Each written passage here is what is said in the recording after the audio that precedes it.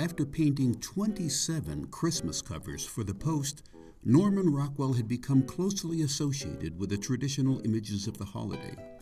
So readers were surprised by the realism he used for his last Christmas cover, which appeared in 1956. Rockwell had worked hard to get just the right expression on his model, young Scotty Ingram. He also worked hard to include touches of realism in the cover. Note the wood grain of the dresser, those nicks, dings, and stains that make a piece of furniture almost a member of the family.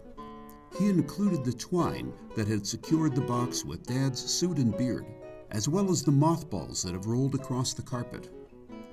Rockwell even included the open door through which Junior sneaked in, the stair railings beyond, and the wallpaper on the far wall, details that had become a trademark of Rockwell's work.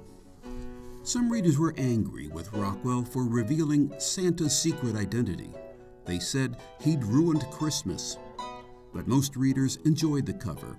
In fact, it became so popular, Rockwell was invited to appear on TV with his model. Surprisingly, posing for this cover didn't destroy Scotty's faith in Santa Claus. In later years, he said he was oblivious to the meaning of the picture. I was a firm believer in Santa Claus going into that shoot, and I was a firm believer when I left.